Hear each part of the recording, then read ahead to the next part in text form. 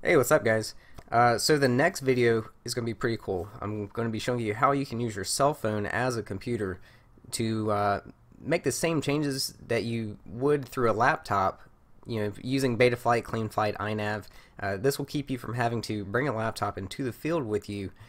You can use your cell phone instead. Now this does come at the expense of having to add in a Bluetooth module, but they're really not that big. I don't use them on my freestyling and racing builds, but this is my GPS build and it does come in very handy.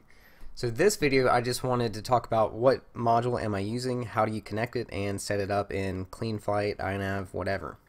If you look in the description below, I'll place some links to a few different websites where you can get this.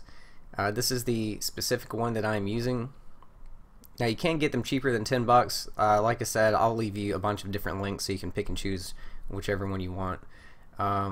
I'm just using this as a reference for the picture.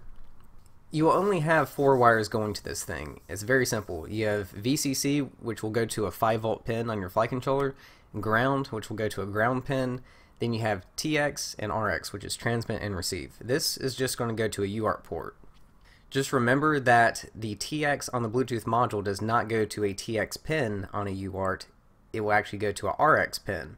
And the RX on the Bluetooth module will actually go to a TX pin on your UART port.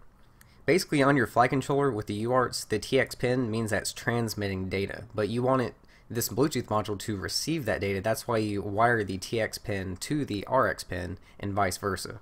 And that's pretty much it as far as wiring. Now we need for it to receive data from the flight controller. So you just want to go into Betaflight, CleanFlight, INAV, whatever you were using. On this build I'm using INAV, so we will just go to ports, and because I placed it on UART number 1, I will turn on the MSP for UART number 1. If you placed it on UART 2, then turn the MSP on for UART number 2, and so on and so on. As always, just a reminder, if you do not see USB VCP, then this means your flight controller uses the CP210X driver, and if you do place this Bluetooth module on UART number 1, your USB is actually sharing UART number 1. So you will have to have a way of disconnecting this device anytime you go into Betaflight or CleanFlight, INAV, whatever. You can't have this plugged into UART number 1 and go into those programs at the same time, because then the Bluetooth module and your computer will both be trying to talk to the flight controller at the same time, and it's just not going to work. Like I said, that's only if you don't see USB VCP. This is a virtual COM port flight controller that I'm using, so I can use UART number 1 and not have to disconnect it every time. And that is going to do it. The last thing you have to do is pair it to your phone, but I will actually cover that in the next video. So thanks for watching, give me a like if this helps you out, and I will see you in the next video.